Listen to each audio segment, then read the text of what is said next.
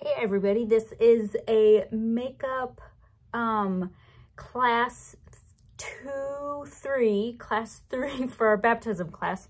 And I just want to run through a little reminder of what we've already talked about. We talked about that we all belong to God, that God breathed his spirit into us and God's name is written on our soul, just like Woody and Buzz. I've talked about we are a follower of Jesus. That's why we are baptized, because Jesus was baptized, and we know all of this because the Bible tells us so. In our second class, we talked about how we are all the same and we're all different. We all have hands and feet and pumping hearts, pumping blood through our bodies, but we're all different. We all have gifts in different areas. We took a spiritual gifts survey and kind of talked about some things that we were better at and some things we were not so great at. And it's all okay, because we are so important to the body of Christ, because we are all here to build the kingdom of God. And we played the rubber band and the string game and had a lot of fun doing that. In this third class that we have just finished, we talked about kind of that, we can be the same and different all at the same time. The same is kind of true for the role that we have in this world, and we understand it as servant leadership. And we know someone who was a servant leader, and that someone is Jesus. Jesus was a servant and a leader. And if you can think about those things, sometimes we think those things are kind of opposite, but they're actually the same. And it's a very important way that Jesus served the world, in that Jesus wanted us to serve the world. But how do we know this? We know this because the Bible tells us so. And we read from the Children's Storybook Bible, which is one of my favorites. So if you all want to just look at the picture while I briefly read the story, it's called God is Humble, Jesus Becomes a Servant, and it comes from John 13. So let me read this to you. Jesus and his disciples gathered in Jerusalem. Their feet were dirty from walking the dusty roads, telling people about God's dream. They didn't have paved roads. They were all dusty. Think about how dusty your cars get when they go on the paved roads. That's how dusty and dirty people's feet got. So the disciples started arguing over which one of them was the greatest. Jesus got up and tied a towel around his waist. He took a basin of water and began to wash his feet and his friends to dry them on a towel.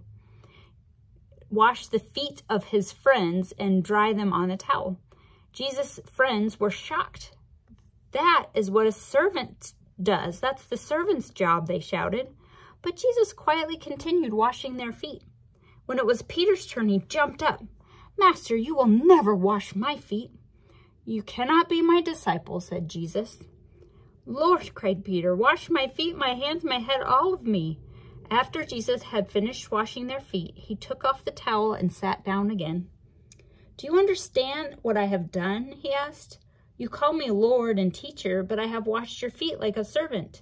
You must follow my example. The leader is the servant of all. You must be as a servant to each other. No one is more important than anyone else. I want you to love one another the way that I love you. So Jesus was saying that, nobody's more important than anybody else. We are all equally important. And Jesus wanted us to live by his example, but also wanted us to be the example to other people. So Jesus didn't just tell people and tell all these stories and then expect them to go out and do it. Jesus told the stories and then acted them out and then shared that with the rest of the world. And Jesus didn't do all of it for us. He showed us how it was done, and so that we could be servants with Christ to go out into the world.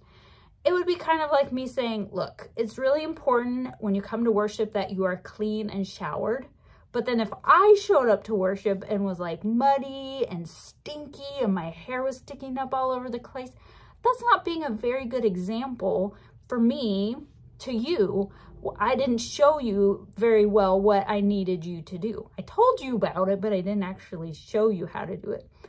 And what if I was teaching you how to make an omelet? What if I just made the omelet for you and presented it to you and set it in front of you. That's not a very good way for you to learn how to make an omelet either, for me to just do it for you. So Jesus was very hands-on. It was very important that we live by example, and not just any example, but that we lead by Jesus's example. And Jesus taught us about serving by serving. So then we talked about in the class, ways that we can be a servant leader in the church, in the community. So I want you to pause for a second and maybe make a list. Make a list of all the ways that you volunteer in the school, maybe ways that you volunteer in the community, maybe on the teams that you're a part of. How do you use your gifts to serve other people in the community? And then think about, make a list too of the ways that you serve in worship. And we talked about that a little bit the last time we were together, and we wrote it down on that whiteboard. You know, taking the candle into worship, participating by praying the Lord's Prayer together.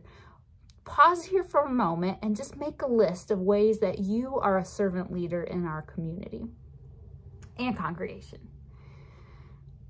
And once you've made that list and have kind of talked about it a little bit, we're not going to do this part here, but you're welcome to do it at home.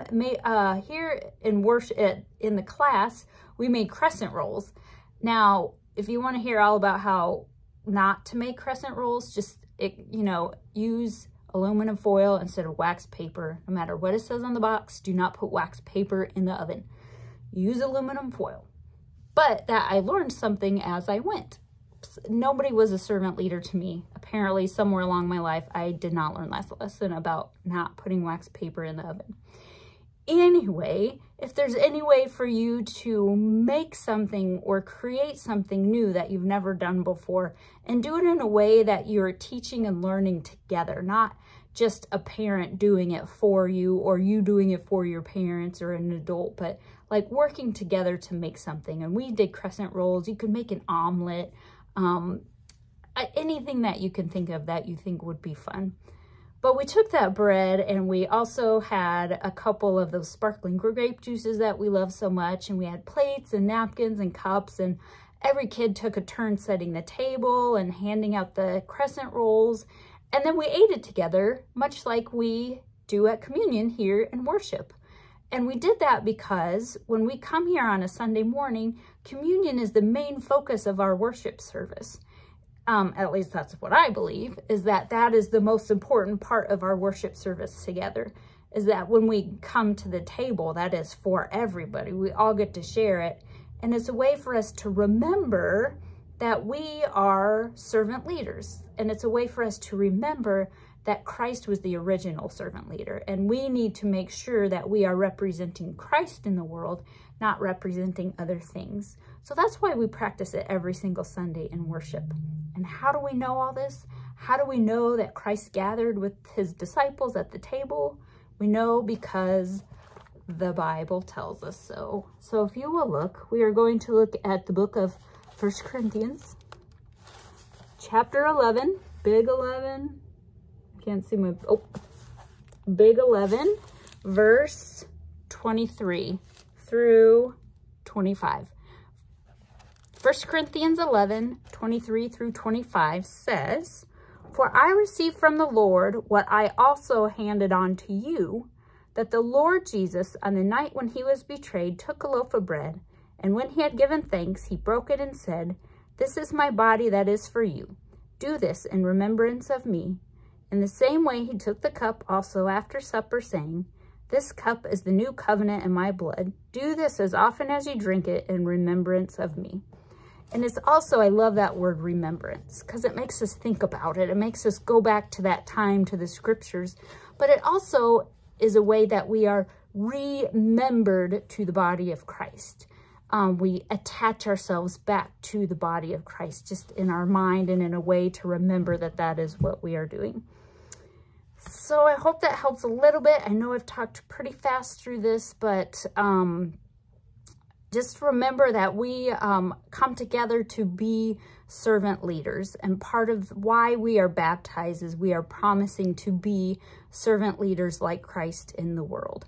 I hope you all have a great time. I hope I get to see you this coming Sunday. I've sent an email out talking about confessions of faith. So we'll talk a little bit more about that at our next class. Hope you're well. Bye.